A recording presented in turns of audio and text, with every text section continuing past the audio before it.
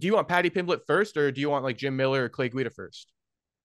Um, so here's where my business is gonna get interesting because I currently won 2 fights on my second contract. So now I'm up for negotiation for my third.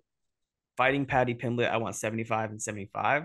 If the UFC, you know, isn't willing to settle on that price, I would probably take like 60-60, but they'll have to pay for all my corners and not just one. And they'll have to give me 2 rooms, not just one. I want a little added bonuses in there. Um, if that is completely out of the question, and they're like, hey, this is your third contract, we're gonna give you like 40 and 40. I'm gonna fight out these last two and I'm gonna go be a millionaire in PFL. Okay, interesting. I like how you think about all that. That's the business side. No, yeah, for sure. The fame's cool, but I don't care to see my name up in lights. I'm just a small town kid from Catskill, New York. It's South Caro to be specific. They don't even know where it is or what it is.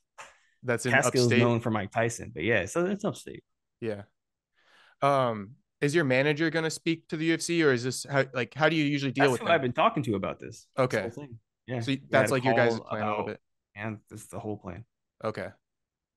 Well, hopefully you can get it because I think there's a turning tide in the UFC right now.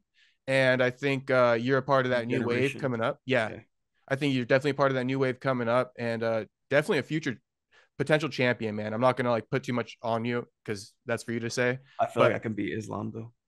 yeah, I mean, I think your skills are top notch. You would be a huge problem for even, I'll say it, like, I know you used to train with him, but I was thinking watching you fight, like, dude, this guy against like Poirier and shit, like those are good fights, especially maybe after one or two more, like guys on that level. I think you're right up there. I feel like I am. I just took the slow road. I enjoy, like I said, what I do outside of the octagon. So it's not on my mind to win a fight and then get right back to it and try to fight again instantly. I just want to fight. I would like to you know take my girl somewhere, go explore, go log cabin, snowboard, stuff like that. Live. I only have so long here. Right. So, and then also try to maybe get some of that, I forget right now what they call it, but have your money working for you, right? So that you Yeah, can so like have some some revenue coming in. investments. Yeah. Yeah. I do have some money in brokerage, Roth IRA. I have a bunch of stuff like that. I'm gonna start my business, my LLC, and get some stuff rolling with that. I like to do brand videos, so any brands out there that need a UGC creator, I love making videos. It's fun for me. Okay. Yeah, like cameras and stuff like that, Yeah, try them yeah, out and post videos yeah. about My it. camera, this camera is like, what is this? Three, almost $4,000. Oh, that's why it's so good. I got a new camera too, and yours is Yeah, killing mine right now. I just yeah. got this one like last month. It's like a wide No, angle.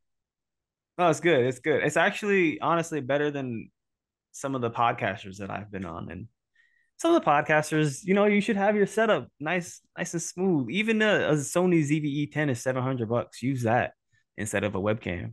Yeah, But yeah, this 100%. is an FX30. This is an FX30 with a $1,000 lens on it.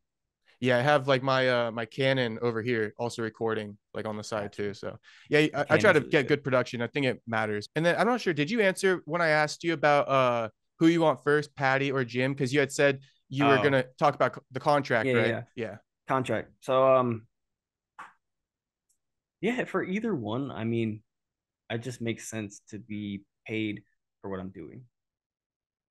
That's really all that matters in the furthering pursuit of my UFC career. Because after all, this is my livelihood. Without, what I make now and the way inflation is going is not, it's kind of like borderline now. So definitely need that higher pay. And then once I get that, man, you can put whoever you want in front of me. Every time they call me, they give me one name. It's never, I don't get to choose. They just say, this is the guy who needs a fight. You want to fight him? Yes or no? Yeah, So it's not even about who next. It's the compensation is all it's really coming pretty down to. much. Yeah. Pretty much. I've fought the hardest people that they can find for me. They try to put me with all the strikers, they all get beat. They put me with full on mixed martial artists and they all get beat. So now they just pay me what I deserve. I feel like 4 fight win streak is if what Paddy's on a 5 fight win streak, and I guarantee you he's getting paid. Guarantee it. He's So getting banked for sure. let's But he's got match Paddy. London. Let's fight Paddy and match Paddy.